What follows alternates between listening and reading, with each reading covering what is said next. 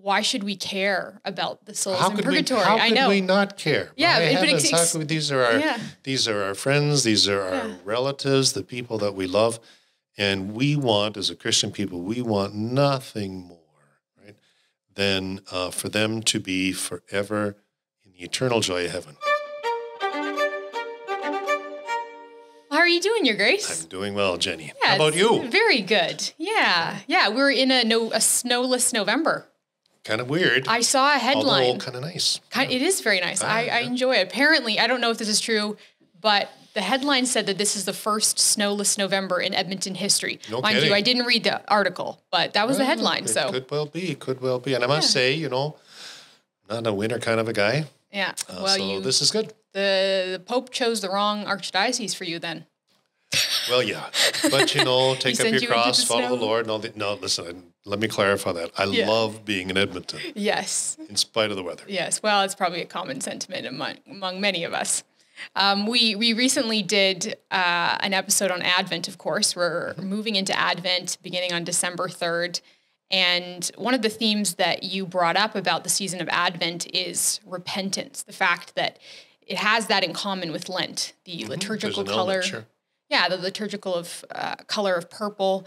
And thinking about this theme of repentance and penitence, purgatory comes to mind, right? Oh. It's a great teaching of the Catholic Church, of our understanding of a reality where souls go to essentially, as I understand it, to do penance for the sins that haven't been purified here on earth. Yeah, we can chat about that a little bit, but it does make sense that we chat about this now. I mean, this recording, the time of this particular recording, is still in November. It's the month when the Church we focus our attention upon the faithful departed. That's right. The call of the Church to pray for them and so on. That's right. Yeah. That's a good point. Why is November the month of souls? Well, there's a couple of reasons there. So first of all, it's November 1st and 2nd, right? So November 1st, Feast of All Saints, and then November 2nd, the Feast of All Souls, all the faithful departed.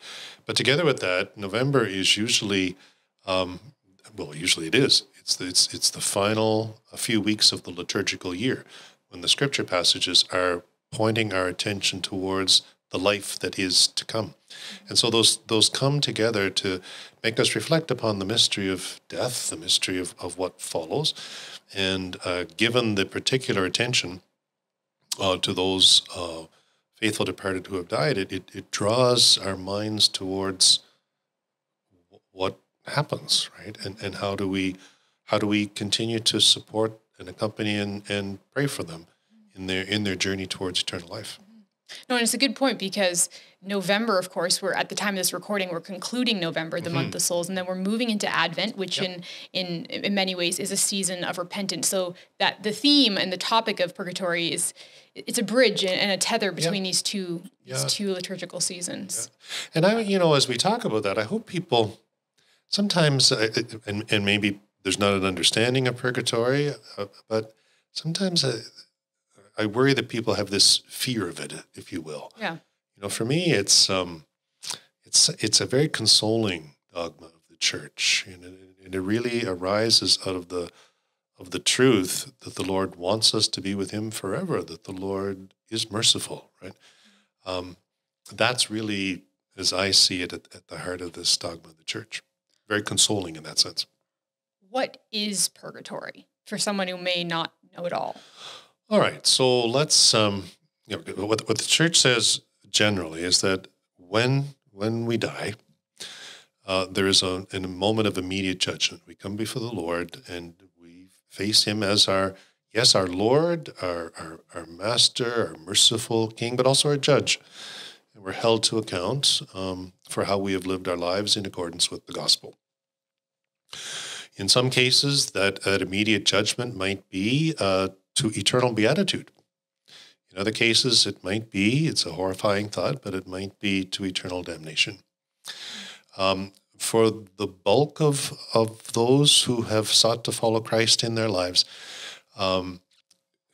there's, yes, hopefully we've died in a state of grace, a state of friendship with God, but yet somehow there's still unfinished business, if I can put it that way, right? And the Lord, in his mercy, will take us towards himself, but because we can only come into the presence of God when fully purified, fully freed from sin, there needs to be this period of purification, refinement, if I can put it that way, all guided by the Lord's love and mercy, that we can be with him forever. So purgatory it's the spiritual porch to heaven. Well, purgatory, purgation, it's a purging, a refining, a moving, a getting rid of, the final getting rid of attachments of our clinging to anything that is not consistent with the gospel. So is it a place specifically where sins we haven't repented of, we need to repent, or is it more of a place, why would someone go to purgatory as opposed to directly into heaven? Well, we're somehow still attached, all right? Most of us die attached. Sin has within itself, if I can put it this way, its own temporal punishment, right? In the sense that every sin reveals an attachment to something that is other than God, whether, for example, the sin of greed reveals an attachment to money. And an attachment to anything that lessens our life in communion with Christ is, in that sense, a punishment, and is felt and experienced as a punishment in time, in our earthly time, a temporal punishment.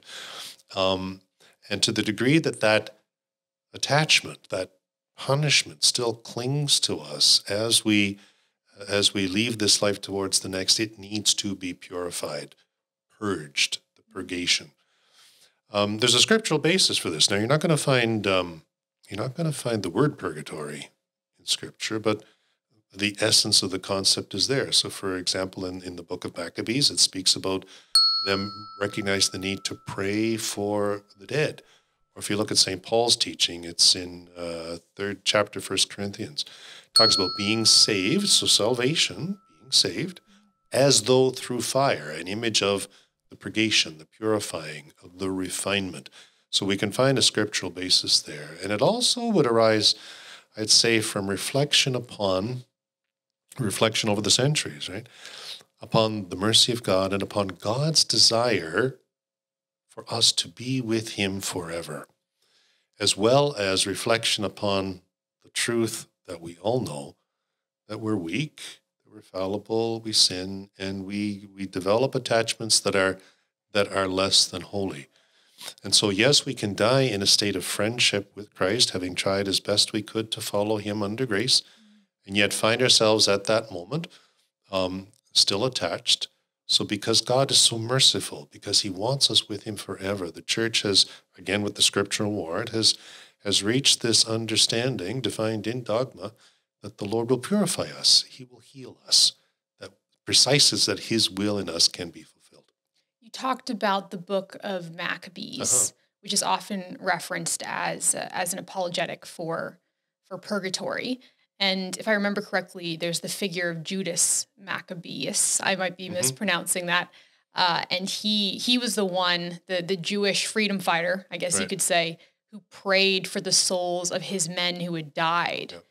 Yeah. And I think the scripture also said, if it were not a good thing to pray for the dead, if it were not effective, what would have been the point of praying for the dead? Yeah, very true. Yeah.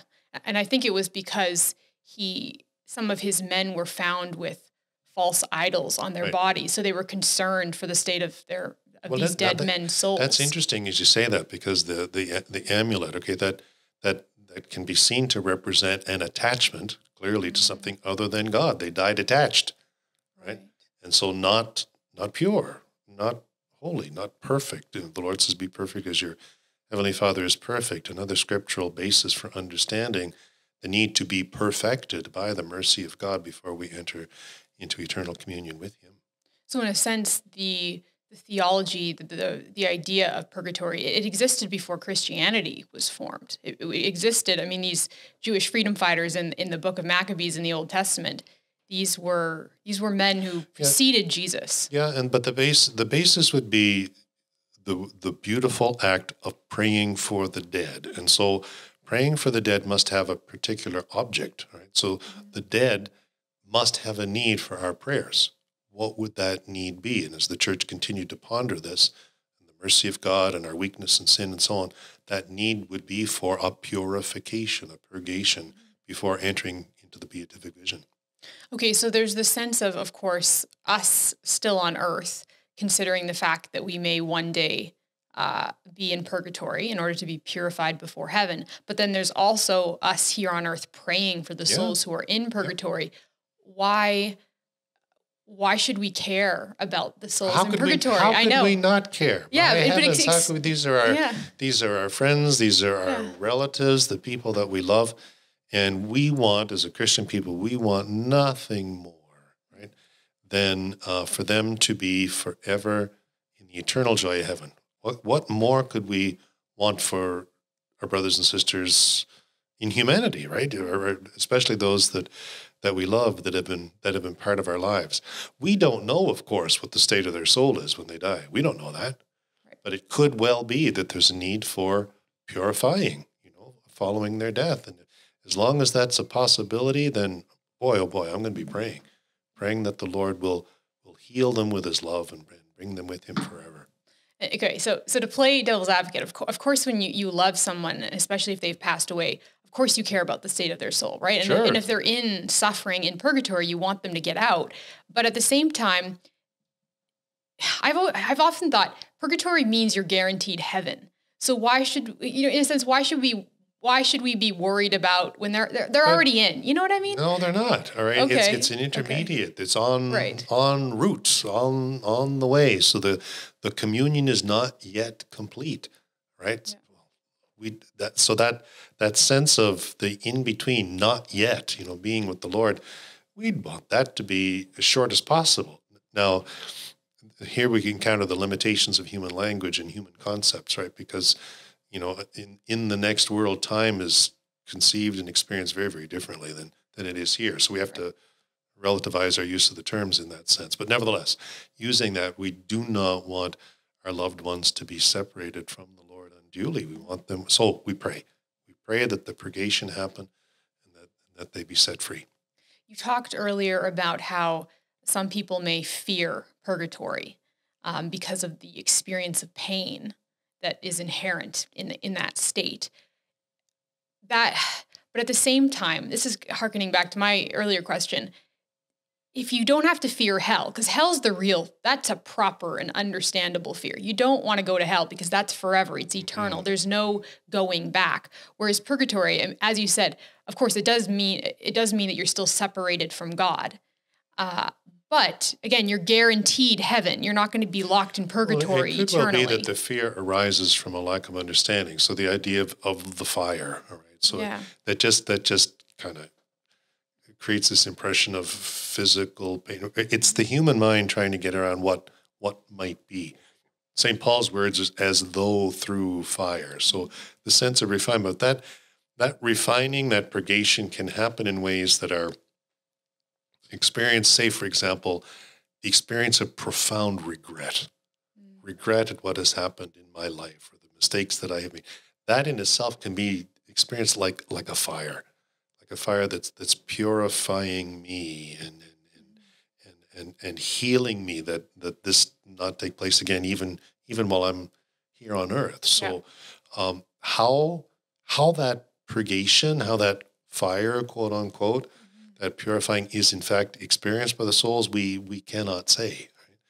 Right? But it would be experienced as a growth of pain, whether we understand that as regret or the pain of tears, whatever that might be. The thing to keep in mind, though, is that it's God's agency. It's God doing the healing. It's God doing the purifying. It's not Satan.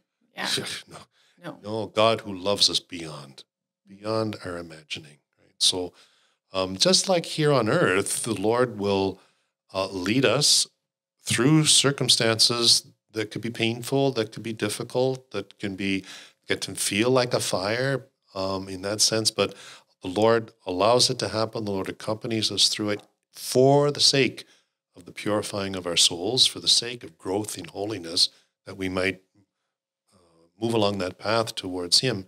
Same thing in that time of purgatory. It's the Lord at work purifying healing. So we can experience it as a painful thing, as a regretful thing, certainly, but it's the Lord's work. It's our Father. It's our Which makes all the difference Father. who's doing the purifying. There's the consolation. Right. There, I can look back at my own life, at mistakes or difficult circumstances, like, gosh, I wish that never happened. But at the same time, kind of glad it did, because I can look back now and see how the Lord used that to refine me, to purify me. Very painful at the time. And yet he brought me through it in a way that has helped me to move along the pathway of holiness. So by analogy, the same in purgatory. And the more I think about that, the more hopeful, the more I feel, or the more consoling it is for me. God's not giving up on me. He's not giving up on me, Continues to work on my soul to heal and bring me to himself. I have a friend, and she recently completed her master's in divinity. And she has a great love for a lot of the traditions of the church, especially some that are not as commonly practiced anymore. And she shared with me the tradition of the octave of souls, 8 days at the beginning of November. And I was looking it up, and it brought to, it acknowledged this idea of obtaining an indulgence for souls in purgatory, a plenary indulgence. And the simple idea is that with certain acts of repentance, going to Mass, going to confession, we're able to actually, quote unquote, get souls out of purgatory. Yeah, I often heard that. I've heard that phrase used. Yeah. What is this idea of obtaining an indulgence for souls in purgatory? Well, the idea of an indulgence, just to begin there, I often make the comparison, and I've heard many people make this comparison, I think, very helpfully, to parents dealing with a child who's done something wrong, right? Yeah. And so the child, let's say, for example, the child has stolen something. So the child says sorry to mom and dad. Mom and dad give forgiveness. Restitution is given. But mom and dad might still say, you know what? We think as part of the consequences, there should be a kind of a temporal punishment assigned to the child, often experienced as a grounding, right? Yeah. But then, as the parents look at this, they see that the child, through the period of being grounded, precisely because of that punishment, is starting to show signs of a deeper self-awareness and a commitment not to do this again. They might lessen that time partially or just lift it altogether. The parents, in that sense, being indulgent or granting an indulgence towards their child. Now, when it comes to indulgences that release us from the temporal punishment due to sin, we need to think about that differently. So as I was saying earlier, sin comes with its own temporal punishment experienced as attachment. And the one who can release from that temporal punishment is not ourselves, but only God.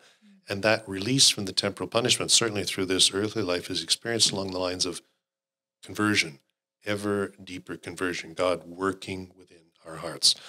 Now, much like I suppose parents, in order to help their children in various circumstances, might undertake sacrifice themselves for the sake of the well-being of the child. There's nothing to say that we cannot make sacrifices ourselves for the well-being of other souls in terms of their relationship with God. And so that can take the place of fasting, doing penance, going to Mass, praying the Rosary, and these sorts of things. So that to the degree that we will pray for people while they're still on earth, we'll hear many stories of people who offer their particular suffering to God for the sake of the conversion of another. That's not unheard of. Yeah, we see the saints doing that, fasting for the sake of others. Absolutely. Well, why could we not then apply the same principle and do that for those who are undergoing purification in purgatory? But don't you think it takes quite an expansion of heart to really care about souls that have already died? A lot of us are just so occupied with our lives. We're trying to avoid sin ourselves. We have so many, I guess it seems, perhaps I speak for others too, that it seems like quite an extraordinary thing to be able to actually think and care about, especially people we don't know in purgatory. Well, if it's an extraordinary thing, get beyond that. Okay. Right? Okay. And start praying, love one another. Love one another. We understand that means sacrifice for one another and so on. And we are, see, this is another beautiful, beautiful part of the tradition of the church, the communion of saints, right? So even though people leave us through death, we still remain united with them through the communion of saints, the communion of souls. And so we're still connected, right? So in the same way that we're kind of connected visibly here with our brothers and sisters on earth, we remain connected with those who have gone before us. So as we do for one another here, let's do as well for those that have passed, and keep them in mind and keep praying for them. There is, speaking of the tradition of the church, there's this idea of the church militant, the church suffering, and the church triumphant. Yep. And I know that this definitely relates to purgatory. Can you describe what those three are? So the church militants, well, we're here on earth, right? That's so we're struggling. Okay. We're struggling, and to use scriptural terms, we're struggling in the midst of what we understand to be a spiritual battle here on earth. Now, the church militant, all right, we have to be careful of how we use those terms, because as St. Paul will tell us, the weapons of this that we bear and use as Christians are the weapons of faith, of truth, and of love, right? So it's not a violent kind of a concept in this militant struggle. Church triumphant is all those who are now with the Lord in heaven, in eternal joy. And the church suffering is this in between. So those members of the church who are now in that in between time of earthly death and eternal communion with God, moving through that period of purgatory. Yeah, and that kind of emphasizes, well, it really does emphasize that spirit of the communion of saints, the fact that we're all the church, the militant, the suffering, the triumphant, and we're all in it together. One, and we're all one by God's grace, by God's mercy. He's in charge always, right? Yeah. And we just, wherever we are, we just surrender to His mercy, we surrender to His word, and just leave it up to Him. Why is the church militant called militant? Again, it's that sense of militating, struggling, if I can put it that way, against the spiritual forces of evil in our hearts and in our world. Well, as we near the end of this particular episode, I thought to just refer to a quote that St. Augustine made about purgatory. I was reading a couple different thoughts of different saints, church fathers, particularly relating to the idea of fearing purgatory and what the experience is, which I know is, to a certain level, it's speculation, right? But he said, in pretty simple terms, he said that fire will be more painful than anything man can suffer in the present life. So fire of purgatory. Yeah, and St. Bonaventure said very similar things. Basically, it's worse than anything we experience on earth. And partly it's because we see so clearly how terrible sin is. Like our hearts are breaking because we think, my goodness. Hey, it's the pain, it's the fire, if you will, of the broken heart. And anybody who's had their heart broken knows just how painful that is. Right? Yet keep always in mind that this fire is God's work in order to heal.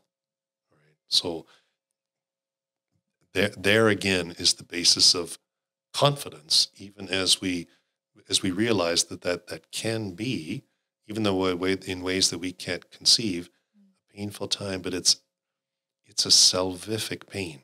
Right? It's aimed by God's own will and action at purifying our souls and leading us to Him. So as we move deeper into Advent, how would you encourage the faithful to engage with that spirit of praying for souls, of doing penance for our own souls as well as for others? Well, just look at different ways in which each day you can make a sacrifice, in which you can give up something, right? And offer that to the Lord. And keep in mind in a particular way the tradition that we have in the church of offering Mass, having Mass offered for the souls in purgatory. And so, go to the priest and, Father, could you offer Mass for so-and-so? And the offering of the Mass is on behalf of that person, uniting my life who is offering the life of the one for whom it is being offered with the sacrifice of Christ, knowing that is all sufficient for salvation. Okay, well, one of the interesting traditions that I've also seen within the church regarding souls in purgatory is the tradition of just going to a cemetery. I was going to say a seminary, but not there. A cemetery and walking amongst the tombstones, praying a rosary. Yeah. And we have a lot of beautiful cemeteries here in this Edmonton Very well cared area. For. Any thoughts on that idea of going to a cemetery and praying right well, there? I haven't been able to do it lately, but one of the things that I want to find ways to continue to do it is I'll go out and I'll have Mass once a year with people who have come to the cemetery to pray for their departed dead.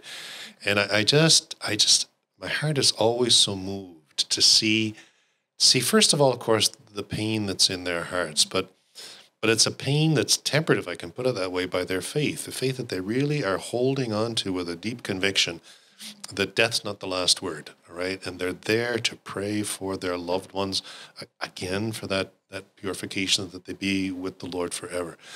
And I know when I go home to Halifax, I like to get out and visit the cemetery where my parents are buried. And my two sisters and my brother and I will usually find time to get there, stand at their graveside, and just pray for them, right? And the prayer, and Dad, when he got the tombstone for Mom, she died first. He had on the bottom of it the inscription, "Eternal rest grant unto them, and let perpetual light shine upon them." That's the beautiful prayer that we pray for those who have died.